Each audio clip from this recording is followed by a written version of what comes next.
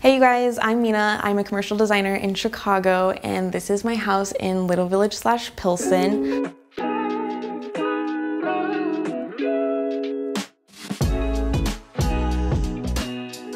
This is the living room. This is our sofa. It's from CB2, but we got it on Craigslist for like around $300, and it was in pretty good condition. And then I filled it with a bunch of pillows, and my partner and I don't agree on it because I want as many pillows as possible, and he likes to throw them on the floor. And then these really great chairs were his grandma's, and his mom redid them for us a couple of years ago, so they have this really nice stain on them. And then this is our coffee table. It's this really cool Macton stone. And then just accessorize the table with this really cool Virginia Sin candle holder. And one of my favorite designers in Marrakesh, Lawrence, she has these really nice kind of abstract paintings. So we got this when we were in Morocco. And then my favorite thing is to use tile samples as coasters. So you see those throughout the house, but we have a lot of tile coasters around.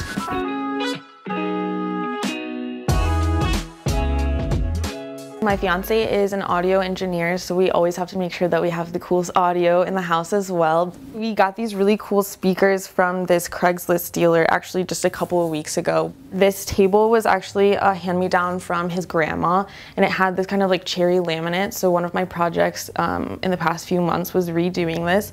There's this really great plaster table that Leanne Ford did for Crate and Barrel, and I felt like I could kind of hack it and do it myself. So I actually just plastered this table. This credenza, we got it at one of our favorite vintage stores in Humboldt Park. It's called Vintage Quest, and the guy's just like really cool. You can take your dog there. He sometimes has parties upstairs, so it's just like a cool space to be. So I really like how it adds this like warmth and darkness to the space that we kind of needed to counterbalance the other woods. Welcome to the dining room. This is our dining table. We love to have dinner parties around it, and we just have like really intimate moments. We got this dining table on OfferUp for only like $150, and it matches our coffee table in the living room. It's like that Macton stone again. And then we got these Seska chairs on Craigslist for $60.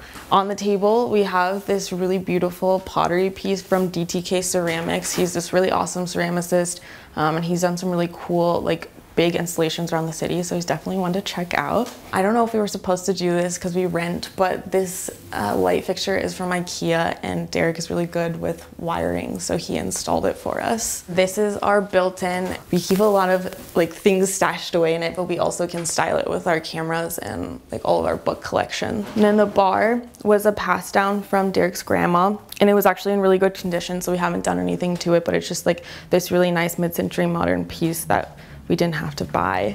This is our gallery wall in the dining room. It's made up of some estate sale finds and some finds from Morocco. This alpaca wall hanging is from an estate sale. It's like kind of funky and off the wall. And then this hat and broom I got in the souks of Morocco. And then this is my like favorite designer. She's based in Morocco. Her name is Lawrence, or that's like the company's name, but she makes these really beautiful like wall hangings and ceramics. This bench, this is like one of my most expensive purchases. It was only like $200, but I don't spend that much money on furniture, so this is like our fine piece. I don't like people to sit on it that much. Welcome to the bedroom. This is our bedding. We got this in Morocco. We got this blanket and this one and these two pillows. And then this wall hanging we really love. We got it in San Francisco at a thrift store. And we just like really like the desert vibe that it gives to the space. This lamp we got from this like vintage seller on Instagram. Her name's LB Finds. And then we really love this artist. We don't know who it is, but we got it at Midland Vintage in Indianapolis. And you can see him like all over the house. We have one here, one in the bathroom, and one in the dining room. One of the reasons we love this apartment is that it's a 3-bedroom, so we can both have our own studios, and this is my studio. This is this really cool print that Kelly Wersler has, and I kind of added it into Photoshop and then sent it to Zazzle, and they sent me a custom tapestry. This lamp is really special. I actually just painted it, and it's based off of this chair that I love from Sincerely Tommy. She's like a Brooklyn-based store, so I'm really proud of it, and she reposted it, so I think she likes it too. And then I got this postmodern chair for only $40 on OfferUp, so this is another like really cool find. I love using OfferUp because I just find the best stuff for a good price. And then this is kind of just my wall of art supplies, which is really great because I don't have to go to the craft store all the time.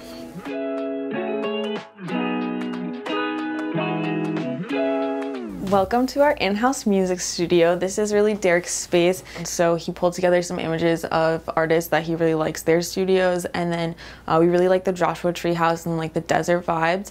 So on this wall he has this guitar and bass hanging. This mixing board he got from Craigslist. It's really 70s, so he really likes that about it. And then we have this cool giraffe lamp that we thrifted from Midland Arts, and Derek rewired it. We have this like recycled denim on the wall, which I think just looks cool, but it also has like sound absorption properties.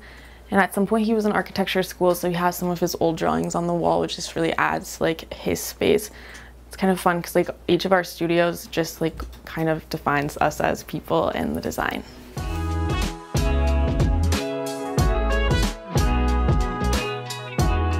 Welcome to our bathroom. My favorite part of the bathroom is actually this like vintage wooden door, and it has the like old doorknob. So this is kind of a special feature that we have in here.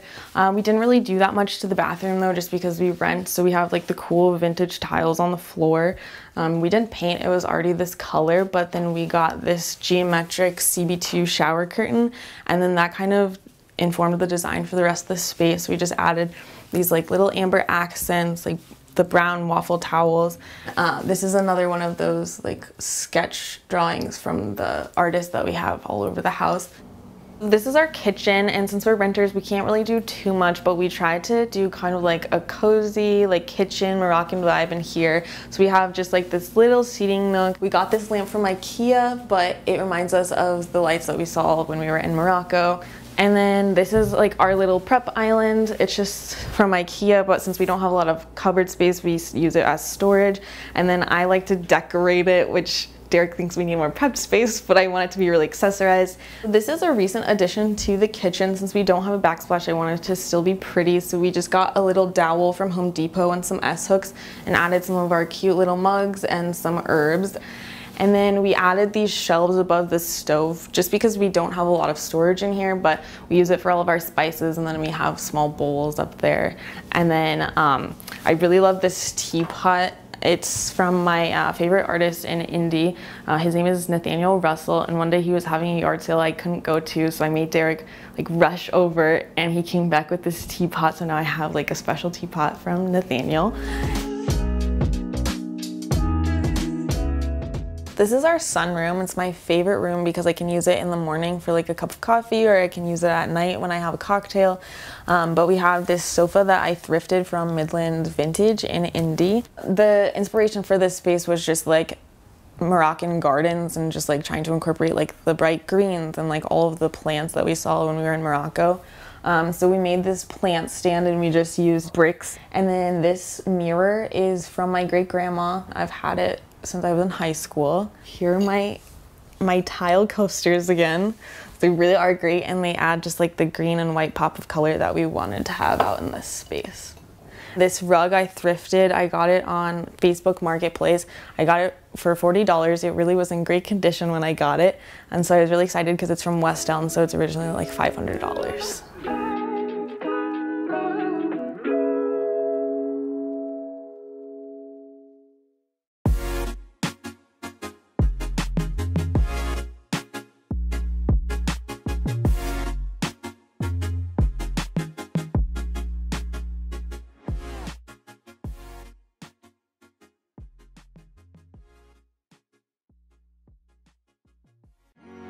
I'm Oliver Pelle. I'm Jean Pelle. We are a lighting and furniture design studio in Manhattan, New York. Welcome to our studio.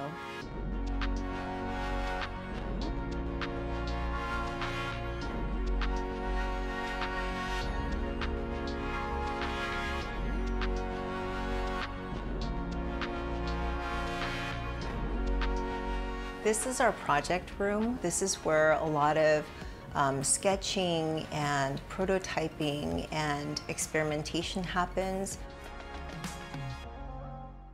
We do design together and we develop the projects and the ideas together. So I think that this space is actually a pretty good reflection of how we work. It's a fluid space and everything is open. We're very hands-on in every department, in every aspect of the business. Oliver and I met in architecture school, in grad school at Yale. As I went further into my architecture career, I really wanted to go back to making things and working with my hands. We worked together initially with the idea of doing an interdisciplinary design studio with architecture and interiors and products.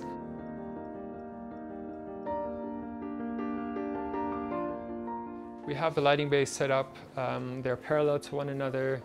There are always two workstations up front.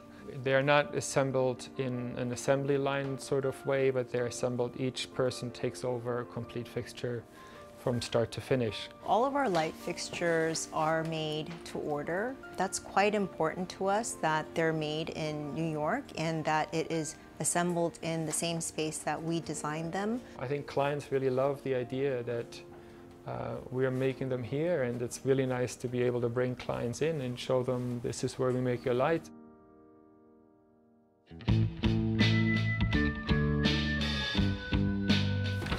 Let's go this way. We are now in what we call sort of generally our tool area. We're in the middle of making the molds for the new nanas. So this is actually the most fun when Absolutely. you get to chop away at foam. It is the most fun because it's like uncharted territory. You can't find an instruction manual on how to do this. You just have to figure it out as you go. Is something that no one can give you guidance about, but that's part of the excitement. That's our exploration, and that's why we do this type of work, because it is the most fun, and that's what we're passionate about.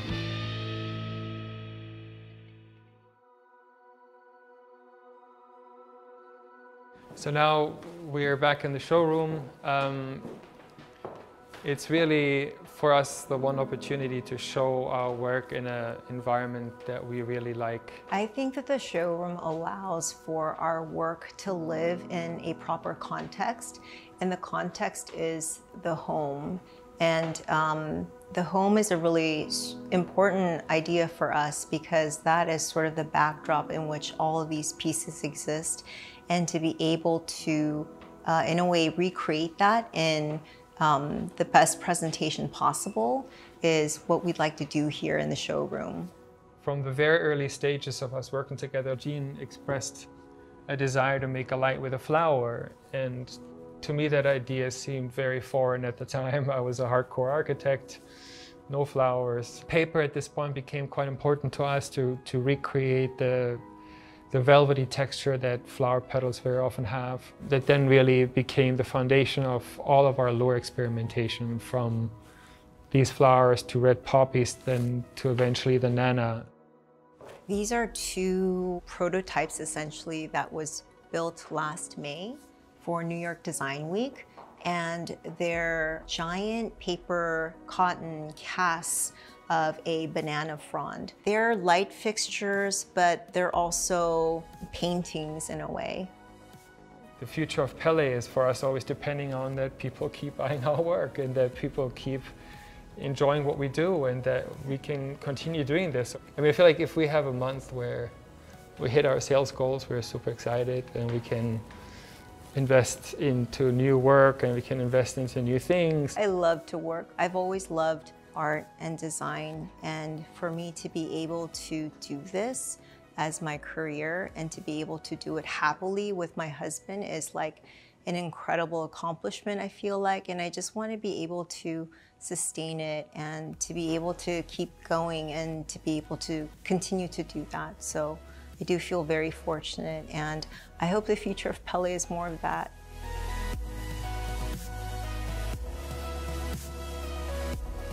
Well, thank you very much for visiting us today in our studio, and We were really excited to show you a little bit about what happens here. Thanks for visiting.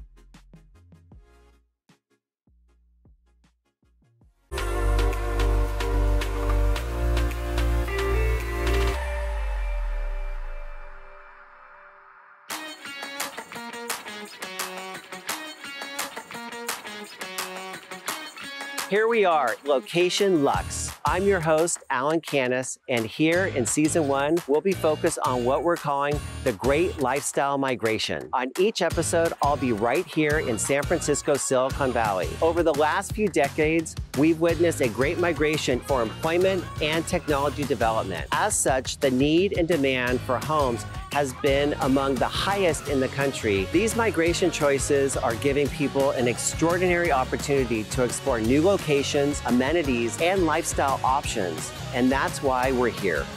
Location Luxe. And this week, I'm so pleased to welcome another one of my favorite real estate colleagues, Pollyanna Snyder, direct from Montana.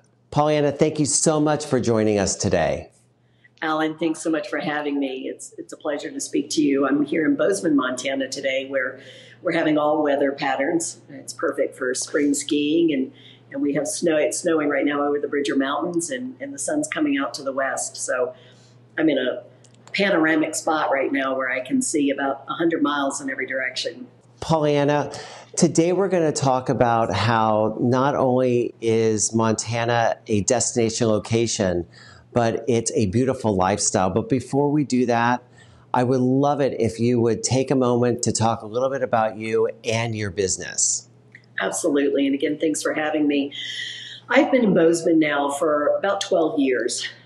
I grew up in the military. I'm originally from Kentucky and Virginia, and met my husband and had my children in Southern California, which is where I began my real estate career in South Orange County, primarily the Laguna Beach, Dana Point, San Clemente area.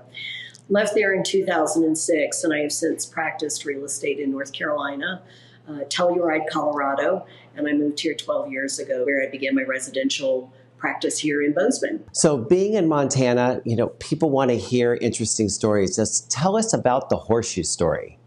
Well, in fact, I happened to bring it with me, and I'm going to show it to you in just a second.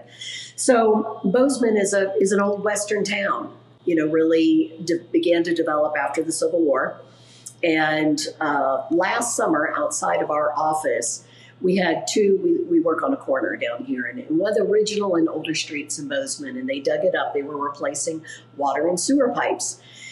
And we had these enormous 20 to 25 foot trenches out in front of our office. And one day I'm walking up to the front door, and sitting on the sidewalk is this horseshoe. And I thought, oh my gosh, that's fascinating. You can just look at it and see the age and the curve of it. And I brought it inside our office and I set it down on our conference room table. Well, one of our colleagues is an avid horseman, rancher, fly fisherman. You know, Chip's fabulous. He's your quintessential 6'3", 10-gallon hat advisor at our office. And he walks in and he sees this horseshoe sitting on the conference room table. And immediately he said, number one, he said, that is a hand-forged horseshoe. He said, I'm going to tell you right now, that horseshoe's probably from around the late 1800s, early 1900s. And he said also that comes from a very large horse. So maybe some sort of a draft horse, Clydesdale or Percheron coming up and down the street, you know, hauling crates and freight up and down the town of Bozeman when it was just dirt roads. And I understand that you have another great piece of history. You have Mr. Gary Cooper. Absolutely. Most people don't realize that Gary Cooper was from Montana. We do commemorate Mr. Cooper. We have a lovely theater downtown called the Ellen Theater, and there is a star on the sidewalk for Gary Cooper downtown. Oh, that's great. So let's start talking about real estate. Great. How many times have people come up to you and given you a call regarding purchasing the John Dutton Ranch? Well, once a week maybe. Obviously, with the advent, when Kevin Costner brought the show Yellowstone to television, it was an enormous hit. And, I call it the Dallas of the 80s. Yellowstone is our Dallas, what Dallas was back in the 80s. And we frequently get that request. In fact, we own 5 offices here in the area, and we have 5 distinctive areas just within driving distance around us. We have Bozeman, we have Big Sky, just about 50 miles to the south, and we have Livingston, just about 35 miles to the east. Now, that is where the story of Yellowstone takes place, is down in the Paradise Valley. So, in particular, when that show debuts in July, our website hits go up about 40%. With folks looking at the Bozeman and, Livingston, Paradise Valley area. But that is the question that we receive a lot is, where's the John Dutton Ranch and how can I buy that?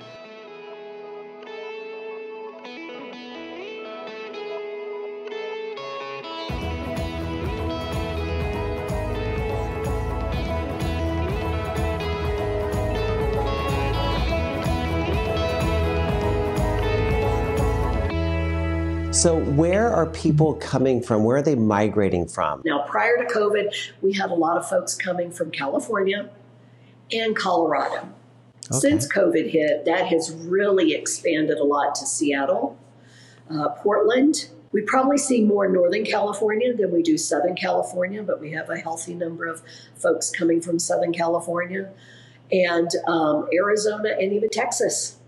And the East Coast. I can't tell you the number of folks I've helped just from the Atlanta area or, the Georgia, South Carolina markets. And I think one of the biggest things that really buoys Bozeman's foundation, its economy, is an incredible university that we have. Montana State is amazing. It has business and economics, engineering, agriculture. It's more of the engineering and ag school in the state of Montana.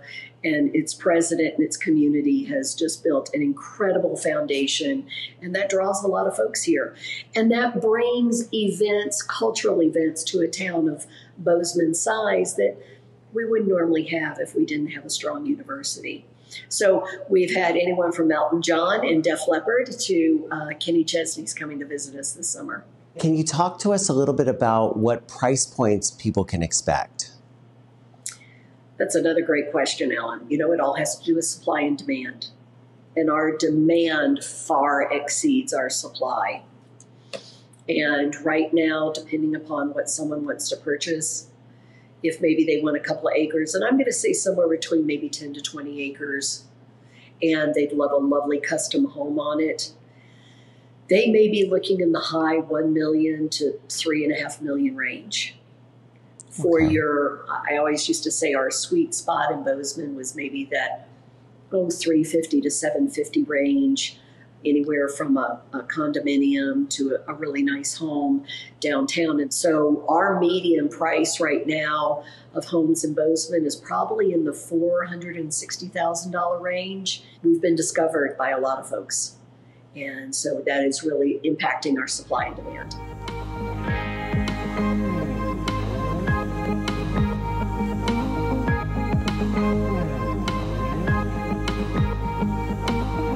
Can you tell us a little bit about the architectural designs? How has that changed through the years? So I just sold a historic home in downtown Bozeman that was built in 1912. And our historic area of town, which is just kind of south of our main street, our lovely downtown corridor, you're going to find a lot of homes built in some in the late 1800s to early 1900s. We do have sections of downtown that were really built in the 50s, 60s, and 70s. Surrounding Montana State is a very mix of architectural styles, from old and historic and Victorian to more of that mid-century modern that we have to offer. And some of the homes that were not of quality built and not of historic nature have been either renovated significantly and really taken down to their studs, and some have even had to be removed. And so newer homes have been built, and you start to see more of that, what I call that mountain modern, You'll see a little bit more angles to those homes and slanted roofs, and very charming, very conscious on the use of space because they are older historic lots downtown. So very conscious about the use of space, both inside and outside. Pollyanna, talk to us about your seasonal activities. So we have an array of winter sports, which includes skiing, snowshoeing, cross-country skiing, downhill skiing. Here in Bozeman, we have Bridger Bowl, which is just, I'm standing here actually looking at it right now, which is maybe 15 minutes. You're on the ski slopes. And then to the south of us, just about 50 miles, we have Big Sky, which Big Sky is the largest terrain ski resort in the United States. So yes, snowmobiling, ice climbing, ice skating. I happen to be a rabid hockey mom. Both my children play hockey. And there's figure skating. There's now curling. We have a curling league, and Bozeman has the largest adult hockey league in the state. In the summertime, we're a world-renowned hotspot for fly fishing. We have Three Forks to the west of us, which is the confluence of the Gallatin, Madison, and Jefferson rivers. Hiking, biking, kayaking, canoeing. The summer here is just exceptional.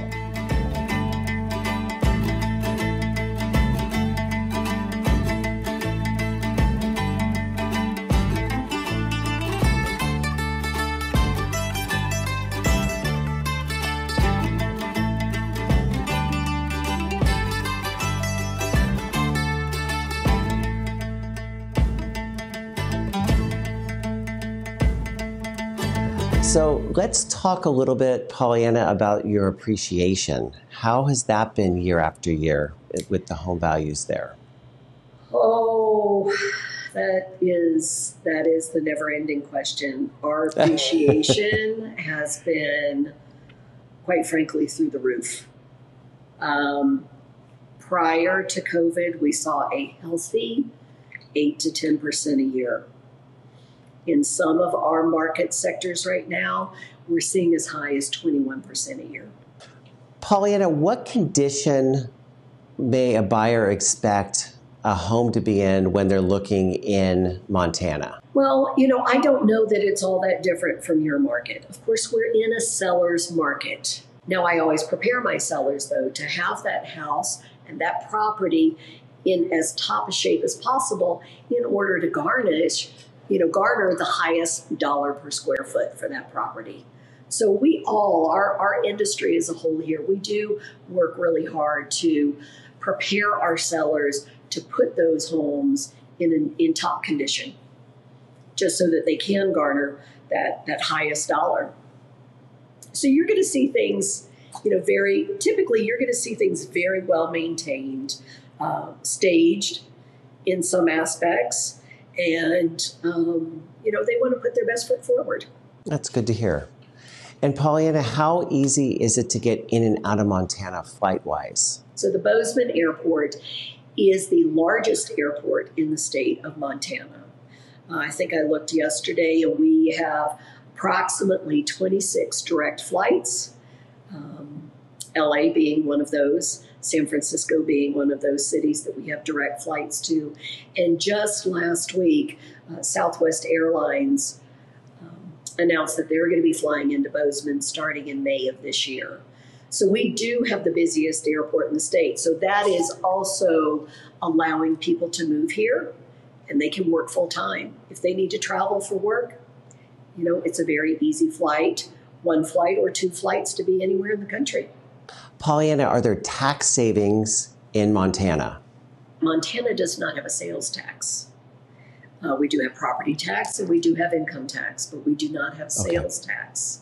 But one thing that is very important to your viewers is the fact that Montana is a non-disclosure state. We're about one of 6 states in the U.S. that are non-disclosure states, which means what you pay for your property is not disclosed in any way, shape, or form.